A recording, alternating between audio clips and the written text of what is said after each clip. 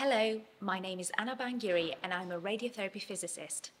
I work at the Radiotherapy Centre at Nottingham University Hospital's NHS Trust. Today, I will talk to you about my role in the patient's radiotherapy treatment journey.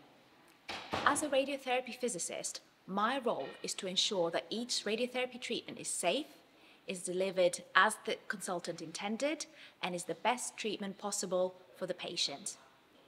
I am involved in all parts of the radiotherapy journey, including planning and checking the treatments, carrying out safety checks on the CT scanners and treatment machines, as well as checking the delivery of each complex plan before the patients come for the radiotherapy treatment.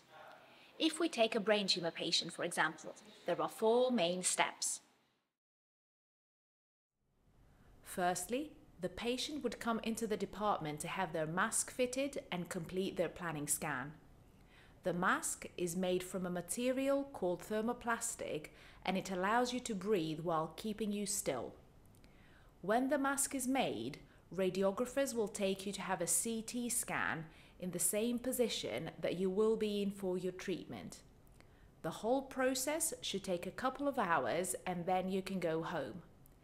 In this step, physicists would perform routine safety checks on the scanner, the couch you would lie on, the lasers, along with any other equipment and software that might be used for your treatment. Secondly, the medical team created the treatment plan. Using your scan, radiographers and your consultant would mark the tumour to be treated along with any other healthy organs that need to be protected, like the eyes, the lenses, the cochleas in your ears, or the brainstem that controls your breathing and heart rate. A physicist, like myself, would then start creating your treatment plan.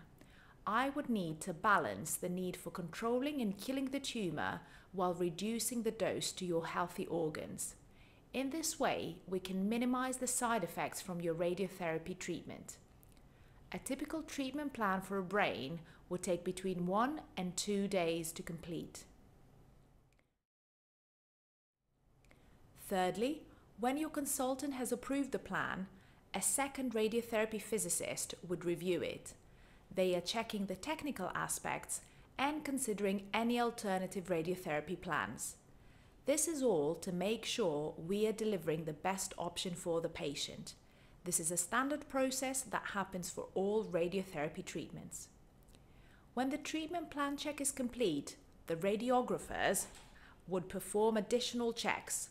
For each complex plan, a physicist checks that the plan has been transferred as expected between different systems. Finally, the treatment is delivered on the machine using specialist equipment and checked by a physicist. When all the tests and checks have been completed and signed off by a physicist, then the patient can come and have the radiotherapy treatment, which is the 4th and final step.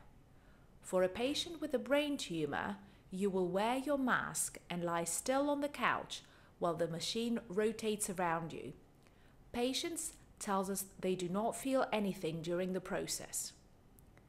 You should know that alongside the pre-treatment checks, physicists perform routine weekly, monthly, quarterly, and annual tests on all the equipment that deliver radiotherapy treatments.